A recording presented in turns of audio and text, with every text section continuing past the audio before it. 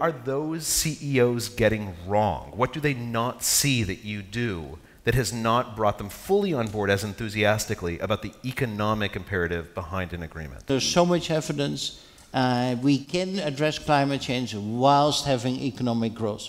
And the more we wait, by the way, the more that similarity maybe does not apply. Moving from A to B gives winners and losers. And those who do not adapt will be the losers. Where do we go from here? What, a year from now, 3 years from now, before we get to the 5-year theoretical ratchet point? The process has already begun. Companies now have a level of transparency which is required in some cases by regulation. Shareholders, civil society are now demanding that companies act in a responsible manner. Does what happens this week matter 3 years from now from DSM? Or are you on a path that whether there's an agreement or whether there's not an agreement, you stick with that path? We are on this pathway already for quite a while because I'm anticipating that the world needs to change. We live only in this fossil age for 150 years. We did thousands of years without that, and we lived from natural resources. We will change into this bio-renewable age and live again from sun, wind, land as we did before, but in a much more innovative way. What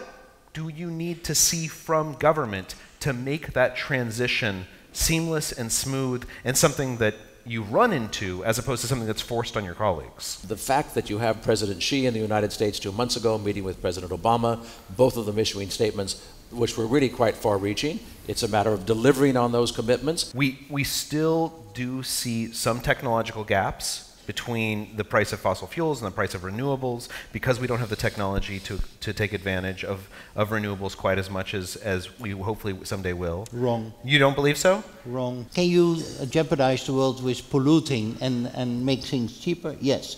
But everything we have has a price, also based on conventions. And what we did not realize and did not do here is we have 500 billion fossil subsidies.